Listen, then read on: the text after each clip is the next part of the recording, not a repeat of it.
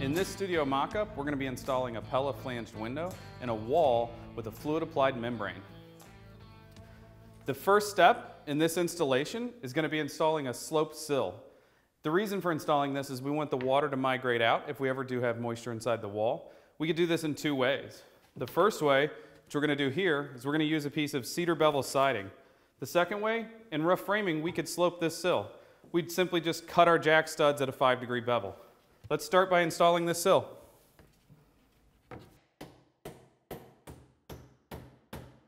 To flash the opening, we'll be using the joint and seam product from the same manufacturer. You can see that we've already had it out. It's poking through here. You can kind of see where we've detailed our nail heads and all of the seams in our sheathing. This product will allow us to have one membrane from the inside of the jamb all the way and out and onto the face of the WRB. I'm just laying out a bead now to try to get enough that when I work it with the tool, that I have good even coverage. I'm not too concerned if I'm a little on the light side, but I am going to take special care to make sure that I'm completely covered. I like to add an extra bead between the sub sill and our cedar sill just to make sure that I'm really making that connection.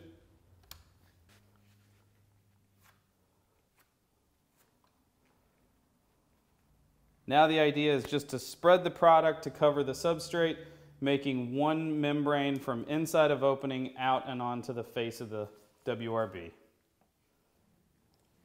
This joint and seam product works in conjunction with the product that we already rolled onto the wall. This product just has a little more body and fiber to it, making things easier to work and connect. Any spots where you're a little thin, you're able to just lay more product out and tool again.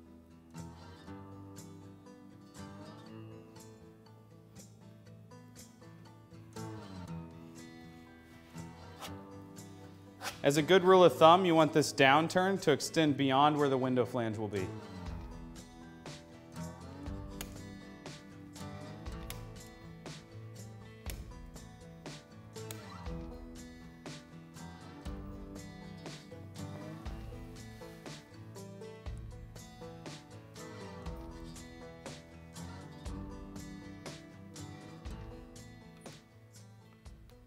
My reasoning for going all the way to the inside of the jamb, I might use a little bit more material, but once the window's installed, it's very easy to connect my air barrier from the window jamb to the framing jamb.